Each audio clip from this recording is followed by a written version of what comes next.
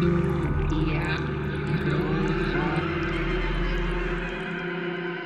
witchy friends! You're listening to another episode of Tupia Bruja. I'm Bex Carlos, your host. For today's episode, I'm really excited. So you might remember back, I had Tia Maria on, and we had this discussion about how, when you find magic, when you put your energy out into the world, people who resonate with what you're doing will find you. So for today's episode, I have Vanessa Codorniu. She is the Biz Bruja. And, she has been in these spiritual circles for a long time, pre the internet. So that's pretty accomplished in itself. And we talk about all of the things that are important to align with yourself, to really figure out your purpose, and putting that message out there. I'm just going to stop talking and let her tell you all about it herself.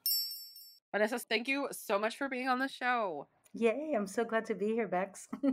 It's funny. You, I believe, had heard me on Café en Consejos, right? When I was a guest on her show. Yes. Which I just love because we were just having that conversation, Maria and myself. We were talking about how, once you put your Bruja energy out there and connecting with other people who really just have the same vision, people find a way to find you. And it's wonderful. Yeah, no, I thank you. I love it. I love that we're doing this. I love that we're flowing this way. I love that we dip our toe out there and the waves and the ripples go in el agua and we reach each other in the wind or however it flows, Do you mind kind of introducing yourself to everybody who might not be familiar with you or your work? Yes, thank you, thank you. So yes, Vanessa Codorniu, and I go by the Biz Bruja.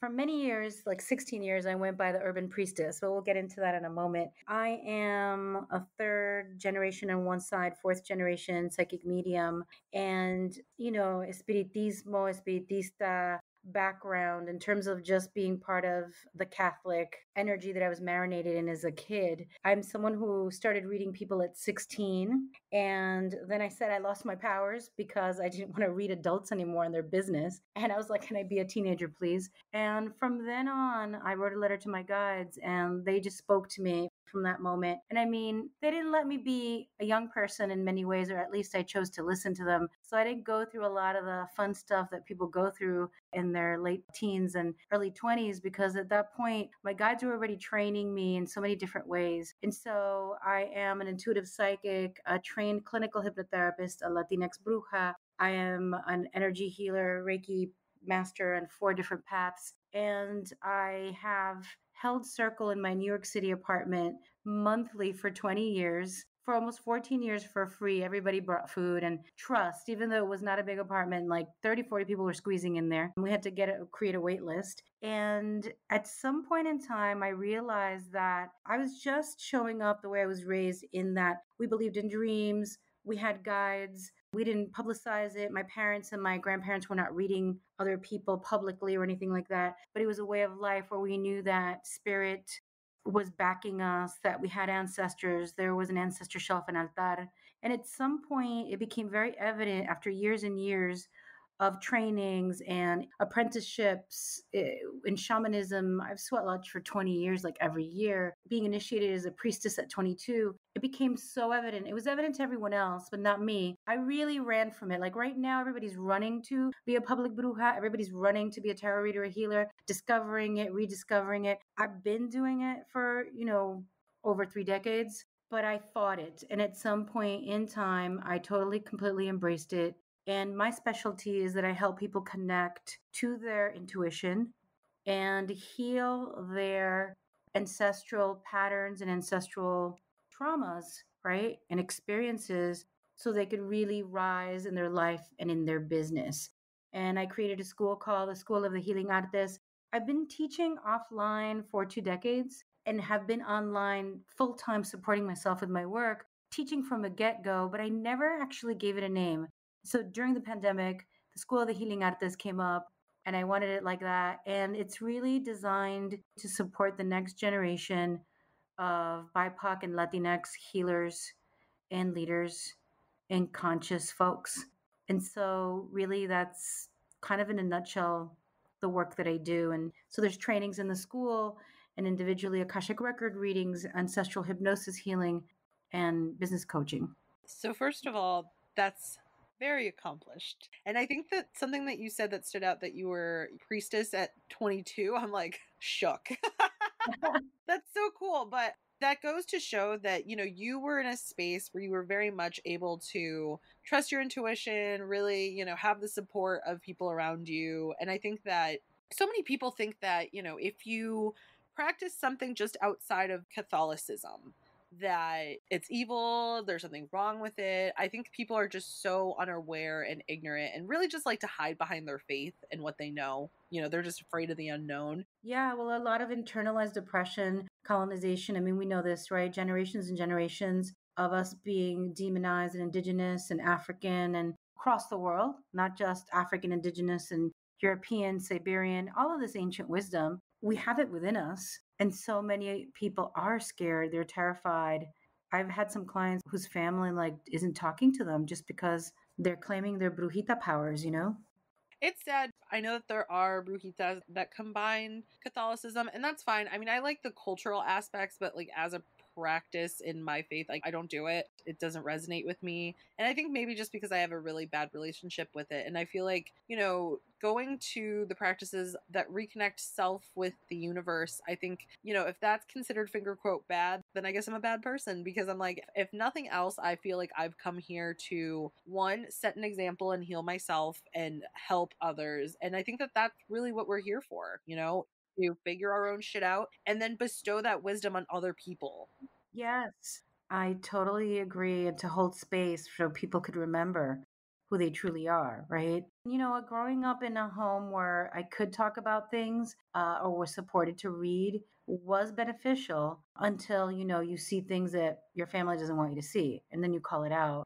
And then you have problems. And even though they were supporting in the spiritual gifts and they knew it because my mom went to readers who were like, leave her alone, because I used to sleepwalk at night and scream and cry like somebody was burning me and stamp on my bed. And my mom knew not to wake me. I mean, I don't think you're supposed to do that. At least that's what she thought. She went to a priest, she went to a healer, she went to a santero, she went to different people. And they were all like, your daughter's going to be doing spiritual work from a young age. Leave her alone. She's got to find her way. But my parents did not want me to do this work, by the way. Just to be clear, because of generations of hiding it, though they talked about it to some degree, or they were receiving messages from people who crossed over, it was not public. It was not public at all. And to be frank, when I went to Argentina, I was born in Peru, my family's from Argentina. When I went at 19 with this recording from a cassette about past lives, I was so scared and terrified to talk to my grandparents about it. And I sat down, I'm like, abuelito, abuelito, oh my God, te tengo que decir algo, I have to tell you something. Like, I was so scared. And I told them, and my grandfather laughed, called my grandmother, and he's like, listen, she thinks she invented this spiritual connection thing. And I'm like, no, I didn't. And they started telling me all their stories. They had not shared them with me until I came to them. And other cousins that I know never knew anything about it. So there was still levels of secrecy, and no one wanted me to do this work because they were afraid that I would be stuck in a room with tons of candles, breathing in all the candle exhaust, right, all day long. Because that's like an old time healer, at least in New York City, right? I used to go and they have a little room or a closet and they have surrounded by candles of people that they're praying. They got the huevos going on, they got the ruda, they got other things. And my parents were like, oh my God, that you're going to be in a house with candles all around you, not get married. The dark side's going to come after you. So there's so many levels, right? I also think that there should be some credit for like people who can adjust with the times, like because my parents were a lot more Catholic back in the day, and I feel like them and their efforts into colonizing, which very much I have pushed upon, because you know what, no one tells you that if you're the one who has to break the generational curses, it's not as fun as you think. You're going to gain a lot of power in self. You're going to be unstoppable. You're going to be free in ways that nobody can hurt you because you've already named all your demons. But nobody tells you that that sucks. No, it does suck, Bex. And it's like I, as a older Latina sister, you're not supposed to move out unless you get married. And I moved out. I was at NYU School of the Arts and I wanted to move out. My parents cut me off financially. I had a 4.0. I love school. It was to force me to come back home. And my guides were like, no, stick your ground. And I'm like, you'll be able to go back. Nah, I did not go back to that school. I went back years later and finished, but it was really painful to hold my ground and be like, no, I am 20 years old and I've got to find my own way, and I forgave them in time, and they're both passed now this past year, and I'm not mad at all at that. But yeah, it's not fun. It's not fun at all. Something that I just remembered, because it's been really pinging in my head, like in a way that, like an epiphany that really like shakes you to your core. The most violent element or tool, I guess, in white supremacy is shame. Yeah. Because if you think that something's shameful, whether it be like your practice, whether it be like your children's lifestyle, whether it be like whatever, what have you, that's always going to make you doubt yourself and doubt, the situation, what's going on. And we can only hope that we are surrounded by loved ones who care and are willing to grow with us as we, like I said, decolonize. Totally. And you're right. And, I think if our loved ones also begin to understand that it wasn't always like this, even if we want to connect with the energy of Jesus or not, like Jesus is very separate from religion. It's just a different thing. And that religion is man made, it's created. If they would understand that, then they could be more at ease, right? And even, right, supposedly he said that we could do what he does, right? That all these things that he's doing, these miracles. So he spoke to folks about their inner power. So maybe our parents, our grandparents, our tios, tias be like, hey, I'm not dissing your Jesus, It's just like the walls that were built around it are pretty harsh. So That's so true. And something I need to remind myself, I think, of more regularly. So, with this year kind of wrapping up, if you had to describe this year in one word, what would it be? oh, let me see. I picked a word before this year started, which was victorious or victory. I don't even remember. I feel like it's challengingly victorious, or I don't know. There's so many words. Transformative, challenging. I don't know if everybody feels this way. For me, it feels victorious. And I think that it's been an invitation to face our shit, right? To really face our fears, face our limitations, or either the ones that we've had imposed upon us or the ones we've integrated and now are, have a little lives of their own that we need to like meet in the dark, do a little dance, and either bring them over to our side or transform them somehow. It's all about growing and becoming our best in selves, And I'm with you. Like, I think before the cast, we had both said a word. And I think now it's like testing, because I think that we as individuals, for better or for worse, we don't always think about our limits, or we don't think about like the things that we can deal with. Not that we should have to deal with them. I think that there are things that really, just because you can deal with them doesn't mean that you should. But I think that there's something to be said about our ancestors had to survive. They had to figure out ways to keep going. When I think about all the things that all my tias and tios and like abuelos and like bisabuelos and all that stuff that they had to deal with, it really opens my eyes sometimes. It was all a building process, and your ancestors brought you here so you can figure out the next step. Totally with you, Bex. Totally with you. At one point, so in March, I lost all my clients almost within a week in my coaching because they lost their jobs or their partners lost their jobs. And I sat there and I went in, into my circle, and I just called the spirit and my ancestors and said, well, what do I do next? And I don't teach Reiki online, it's part of my journey. I use it every day. I was guided to hold free gatherings every Monday, doing journeying and sending Reiki long distance and talking about the astrology for free. And then I was guided to do a pay what you can Reiki, right? I don't do a free thing every week in that manner. I might do a reading, a video, something. I wound up doing it for 3 months. And in that time, so many people from so many places came, from Latin America, from the UK, from Europe, Italy, and Spain, stuck, over there, telling us what it was like. And during that time, that wisdom that you just shared was like, we carry within our veins this incredible, resourceful strain of goodness because we're here. That means they survived. And so we're more resourceful than we know. We're more capable of being flexible than we know. And we're more capable of recreation, rebirth, and creation, period. But it's shaking up a lot of people. I was already online for 8 years, even though I lost my clients like overnight in that way. I'm used to being really creative and creating something fast. But for a lot of people who lost their work or that's just not their path, they've studied other things. It was challenging in many ways. This year was definitely about ending a lot of cycles. You know what I mean? And I think that sometimes we participate in cycles that really just don't benefit us anymore. And I know a lot of people, like, their relationship with capitalism was definitely something that was at least, something they thought about with the state of the world. Yeah, I just hope that everybody did some, deep soul searching and had some goodness come out of the year. Totally. And, even just as we come towards the end of the year, just finding that space within ourselves and asking, what has been released? Because sometimes we're not even conscious. Some of us are conscious, some of us aren't, aware of it because we just did it. We're like, well, I just lived it.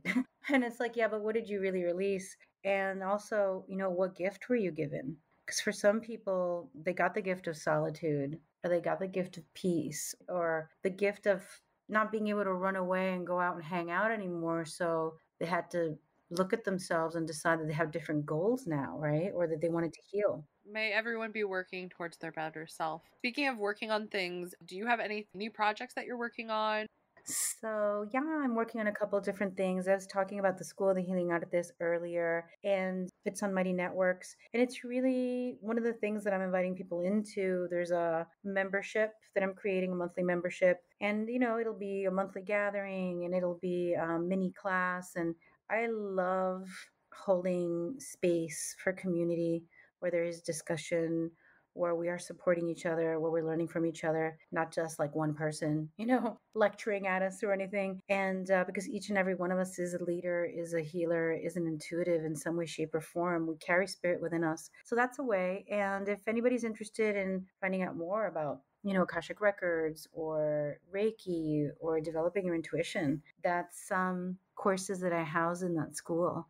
I wanted to bring something up. We were talking about, our paths. I came to being, let's say, a priestess, and by the way, I initiated into Wicca, at 22. So I was like raised in some espiritismo. I went to temple because like we wound up moving near like a lot of Jewish temples. Suddenly I became friends with kids who were Jewish, and I was like, well, where am I going to go? Let me go figure this out too. I would say that whatever time that we awaken to our gifts is perfect for us. And I would say too, like that wasn't perfect either. Like going into a coven and training, there was so much matriarchal ego. And it's like, I don't want to get on my knees and kiss a sword of patriarchy. I also don't want to kiss the sword of matriarchy. And so I kind of came to realize that that wasn't a structure for me. And so I know that there are a lot of purists and traditionalists. They're like, no, if you don't stay in a coven, then you're not this. Or if you don't do this. I really feel like we've stepped into an era where we're claiming ancestral wisdom that can be from many cultures, many places, and that works. I could do a limpia with a huevo, which is more indigenous, taught by my grandmother, but then I could turn around and call the directions in a very Celtic way. And I don't feel like there's anything wrong with that. And I can ask that Yamayano Shun bless me, right? And I feel okay with that. Again, there'll be traditionalists who hear this or people who are a little more strict with their rules. I feel like you can be an eclectic brujita or an eclectic witch or whatever you want to call it because we've lived before and our ancestors from different places, you know? It's funny. I was actually just having a conversation last night with one of my friends he's a black man and he is really into anime and he's always just found it to be very difficult to find spaces that feel welcoming to him. And I relate because, growing up in the Midwest, I was a Mexican chick who was into punk rock. I had to remind him, I was like, we make people uncomfortable because they're not used to us. And there's something about being able to just shed things that no longer benefit you, being able to shake off like vibes, and really just being able to hold space for yourself, especially like a lot of us who have that duality of Mexican American or Cuban American or Argentinian American, whatever, what have you. You do enjoy things from the United States, but you also love things from like your homeland, wherever that might be. And it's okay to like both. It's okay to get down with the things that make you happy and that, give you joy. And I think that at the end of the day, yeah, like I said, it's really when people don't like it or have to like put you down or whatever, it's because you just make them uncomfortable. That's not your problem, it's their problem. Totally agree with you. Totally agree with you. And that space for wholeness also includes all parts of ourselves, right? And I know, and that's part of how I wound up changing to the Biz Bruja. So I was the urban priestess for 16 years in New York City. And then I think it was a year ago that I kept hearing the business bruja. And I was like, no, guides, no, no, leave me alone. I'm already known as the urban priestess, leave it alone. And I kept hearing the business bruja, business bruja. And then I settled into it. It was like Biz Bruja. it was like bruja. And I was like, oh, and since I'm a little girl, my mom called me brujita mia, mi brujita. And I was like, I just have to embrace it and stop. My first podcast was about that. And I'll be honest with you, like, even though I can try to feel comfortable in many different spaces, I actually feel the most comfortable in places where I can hop back from English and Spanish, right? Because it speaks to like, soy de aquí, no soy de aquí. I'm from here, I'm not from here. Like, born in another country, come here at the age of 1, figure out college on your own, life on your own in some ways because your parents are still getting the hang of it or learning English. And I just realized that about me. I was like, yeah, I can accommodate or adapt to certain environments, but I really love being able to go back, just jump back and forth. I don't know if this ever happened to you, Bex, but like in some spaces, again, most spaces, I don't feel completely that I fit in. Like, I'm really super happy that this is more, we're talking about espiritismo, spirituality, being a bruja now in that way. But also, like, if I go to Argentina, I'm not a straight up Argentine either. I have different ways of looking at things. And I'm not downing anybody who lives with their parents, by the way. I'm not used to that level of staying with your family till you get married, right? Which can happen anywhere. And, during financial strife, that's what we do. But I'm just saying, as also an Americana, in New York, I was like, nah, I'm going to do my own thing because I want to live my life. I agree with you to an extent because I think a lot of people, like, not that this is the instance that you're in, but I think a lot of people, the reason that they also feel like they have to go and like live their own life is because they feel they can't be their authentic selves around their like family, which is such a terrible, unfortunate thing for a lot of people. Yeah.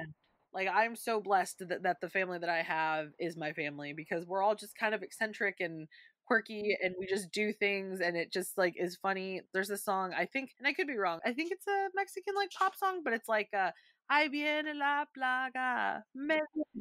I know it. Okay, you know it? Yeah. So, for those who don't know, plaga means plague. So, the irony that we're in a pandemic and we were just kind of feeling maybe a little under the weather because it's been raining here. And we were just like, well, what's going on? And we were just kind of like dancing and laughing about it. That little like dark humor. Yeah. Here where I live, like I live in the Midwest, and I think that I would have more of a difficult time doing the code switching because I still feel like people would be like, "Oh, you're trying too hard to be Mexican." I'm like, "I'm not trying too hard to be anything. This is what I am." Because like when I'm with my parents, my Spanish is not as good as it could be. You know what I Right. mean? So I do normally do the Spanglish thing, and I'm like, "¿Cómo se dice this? ¿Cómo se dice?" And my dad or my mom or whatever will tell me, and it's just about being comfortable. And it's just weird because this place specifically, and maybe it's because there just isn't a lot of just Latinx people, there's that sense of like, can I really be my authentic self? So I hear you. I totally hear you. And in my family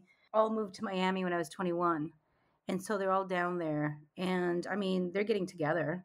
They are getting together throughout all this whole time of everything that's happened within the family. And they're all there. They left New York and I was in New York. And now I fell in love and moved to central Pennsylvania.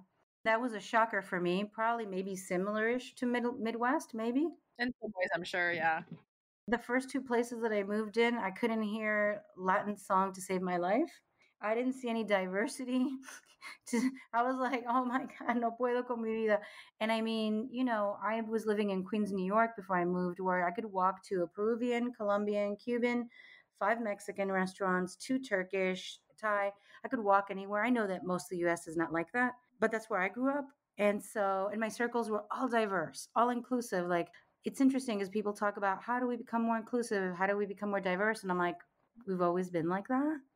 Like, that's what it is.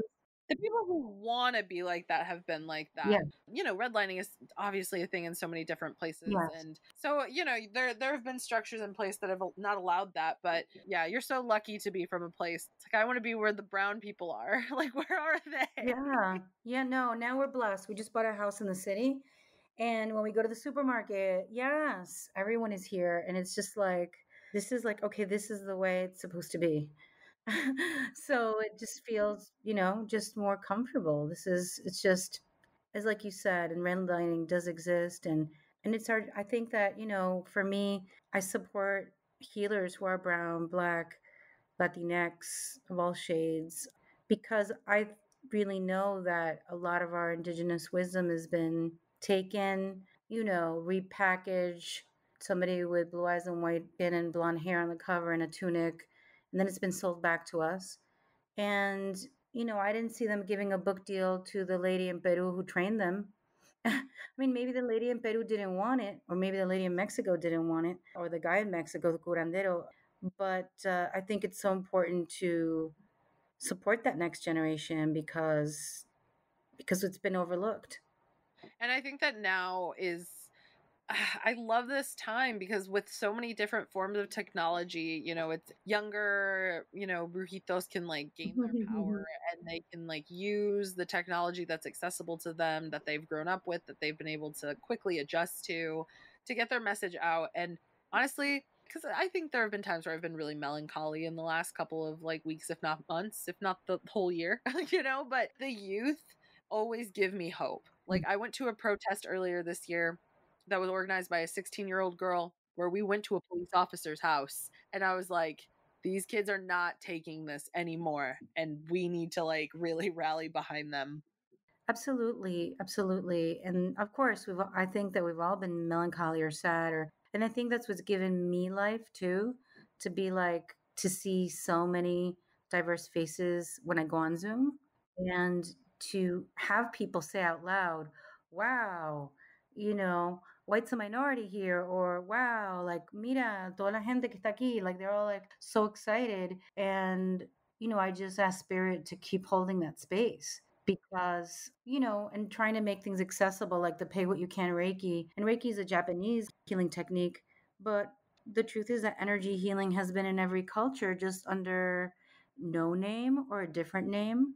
And many of our ancestors, or even our moms or grandmothers, were doing prayers on us or doing healing work that just didn't have a name because it's like how things are done. You know, so I share the Reiki just because it gives us a structure for something we already have. But I think we need to keep seeing more of that and supporting more of that rather than, and this is something I've seen a lot on the professional side of like wellness and spirituality, is people leveraging their fame in another area, and suddenly doing like a weekend training and being a bruja curandera. And suddenly they're like, boom, I've been doing this. And it's like, you just started last month, which I mean, you could still have a lot of wisdom. I'm not saying you don't, but I think that we also have to kind of move away from that perspective because that's what capitalism does. That's what colonialism does. You leverage the fame you have on one end, and then you just keep bringing it into the space without letting other people from other spaces move in or experience it or flow into it. So, Oh my God, you just spoke so many truths. And, I have to remind myself sometimes, I think we all do it because, capitalism creates competition, or it tells us that there's competition when really, like,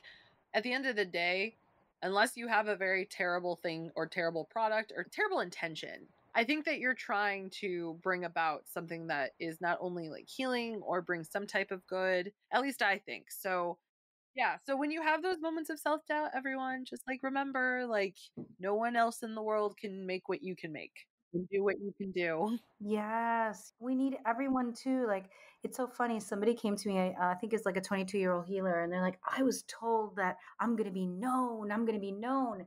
And I kind of giggled a little bit. And I'm like, known isn't like it used to be. Like, known isn't what we used to think of known. Like, Walter Mercado existed in a time where there was no Wi-Fi. Okay. So he had the entry, he was on TV, he broke through stereotypes. Well, now we've got TikTok, we got Instagram, we got so many things that are even being created. Like I was telling some students, in a few years, I'll probably be teaching through holograms.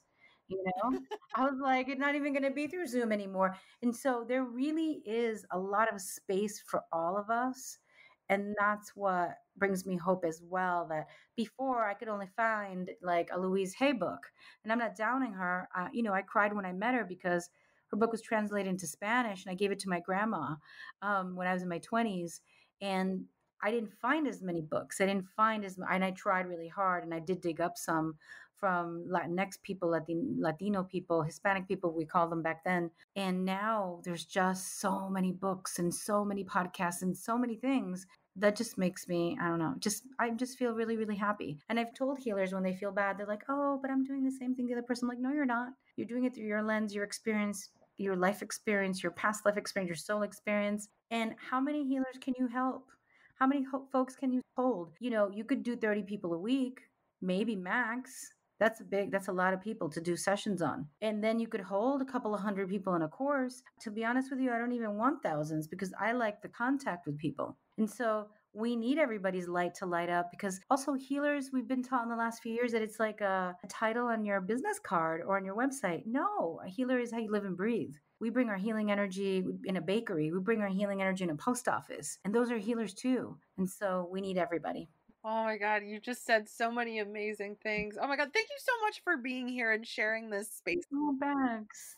Thank you, my love. I'm so glad that me invitaste, that you're here, that I found you, that you said yes, that we made it through our individual and collective challenges to get here. No, it's great to speak with you and to hear and from your, what's happening on your end. And I just think we're here to rise and also to go deep into the the earth of our own selves. And it ain't over. Like people say, "Oh, you started so young." I'm like, "Girl, I'm still healing. I'm changing. Stuff is coming up." I'm like, "Ooh, I didn't know I still had that." Or, "Wow, okay." It's just always that deep invitation to be more of ourselves and to release. And it never ends. It never, ever, ever ends.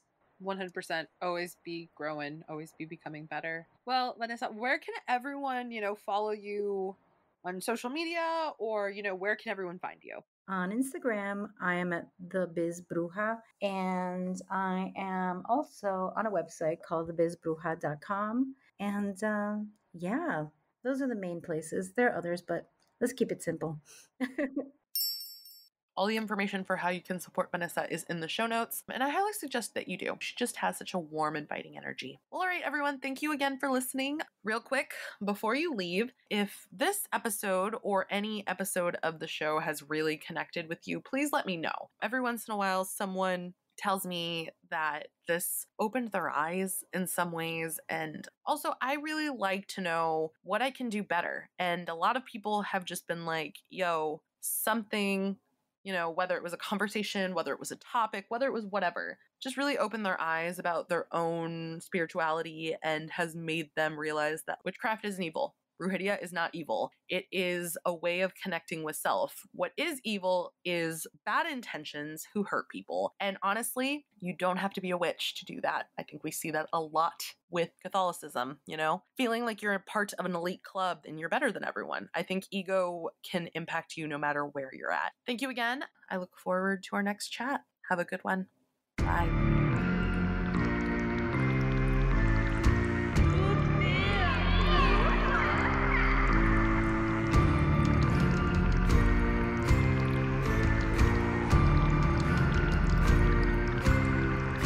Mm-hmm.